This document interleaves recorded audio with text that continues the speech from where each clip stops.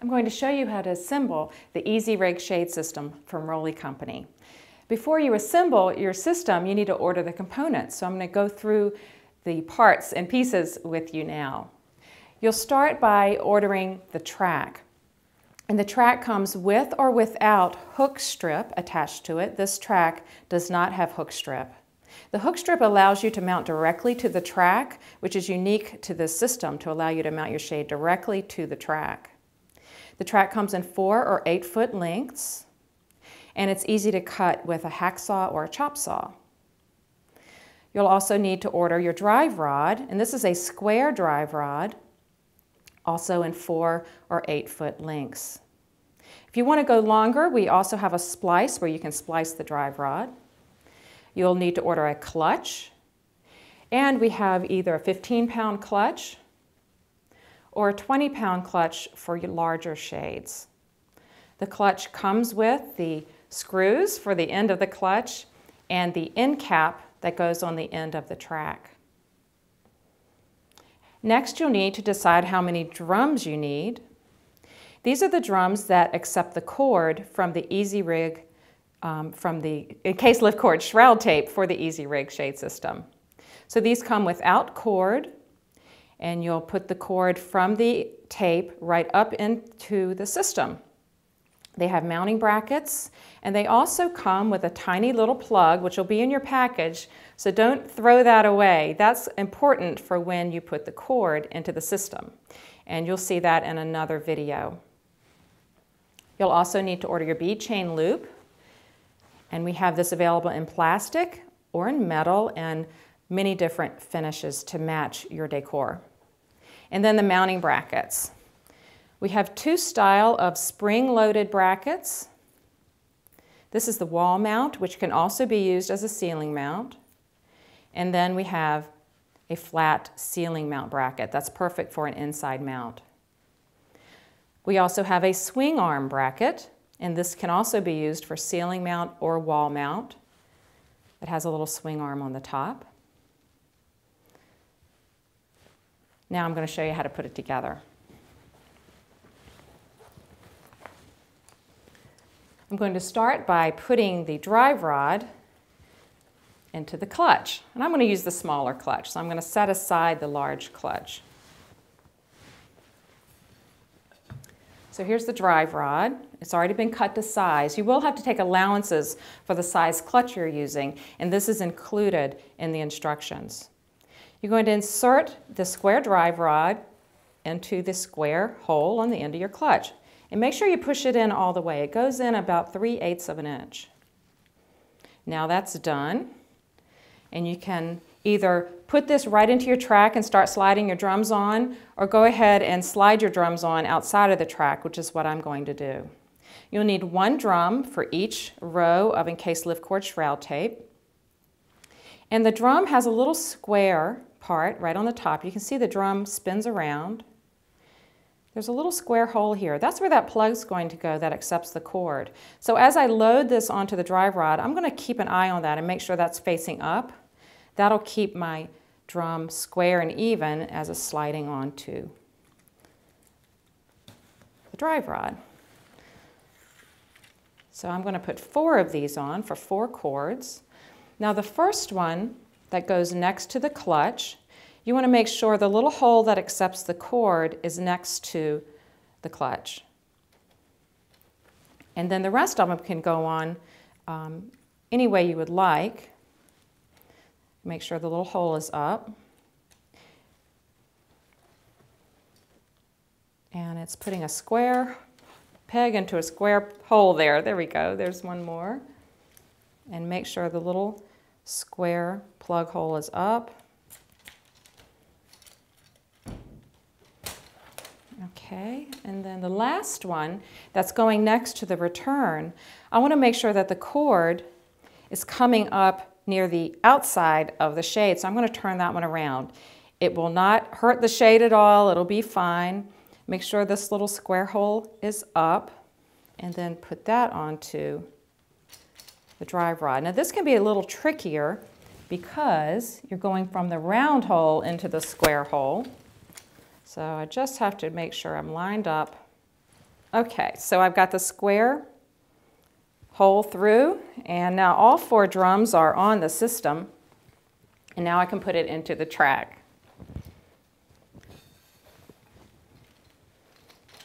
So I'm just going to slide that in there, turn these up so that they fit into the groove on the track.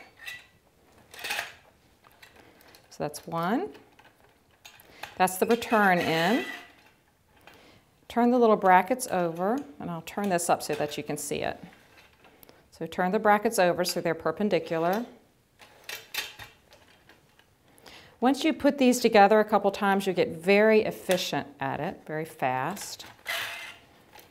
It's much easier to put together than some of the other systems that have so many loose parts.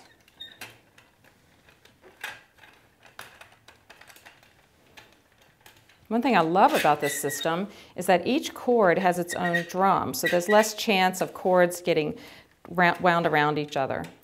Turn the bracket so that it's on top of the track as you put the clutch on, and then firmly snap the clutch into place.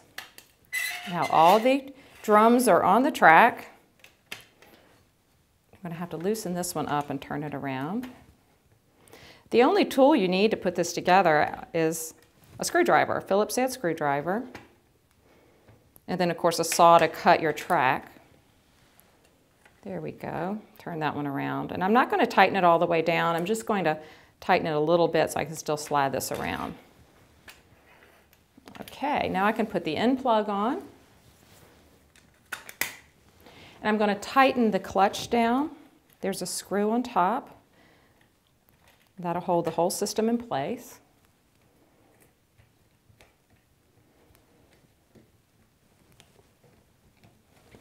And the drums are going to go where your cord is. So when you mount this under the board or put your shade onto the track, line up where your cords come with this small hole. So I'm going to pretend the first one's at the end and tighten that down.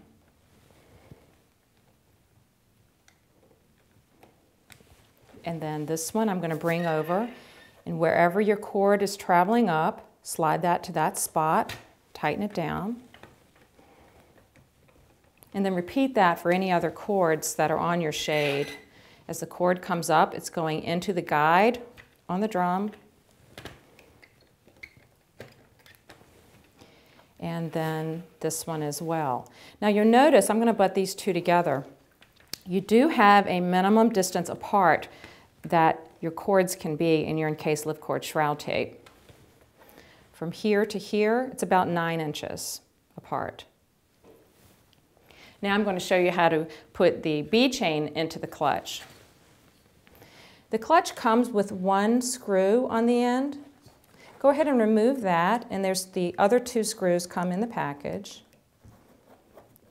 And be careful as it comes off so that the gear from the clutch doesn't fly across the room. So that's what the gear looks like inside the clutch.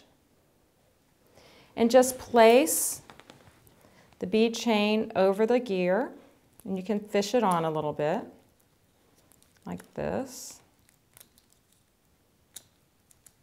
So now that's in place, and then put it back. It's that simple. And put the screws back in.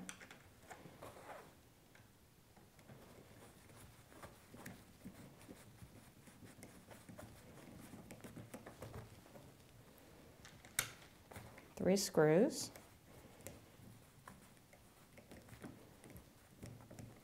And next I'm going to show you the 3 different brackets and how they install on top of the track. The track is assembled, and now I'm ready to put the brackets on. I'm going to show you how to do that. There's 3 brackets that I'm going to show you. The spring-loaded bracket, which has a spring in the front and the back of the bracket, which goes against the wall, or the ceiling mount bracket. The track does have a front and back side. The front side has a little bit deeper lip than the back side. So this is the side that'll go against the wall.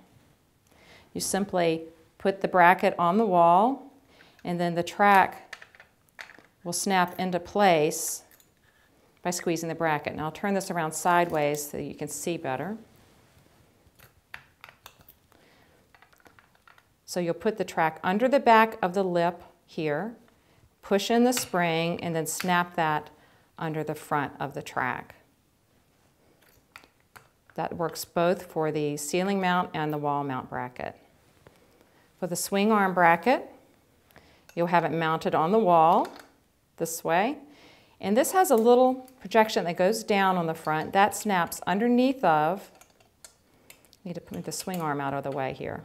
That goes underneath of the front of the track. And then you put the swing arm in place. Now it's going to be very tight. You have to make sure it snaps into place. And that's how that looks from the top. To learn how to load your cord into the drums, make sure you see the other video for how to load the cord into the EZ Rig drums.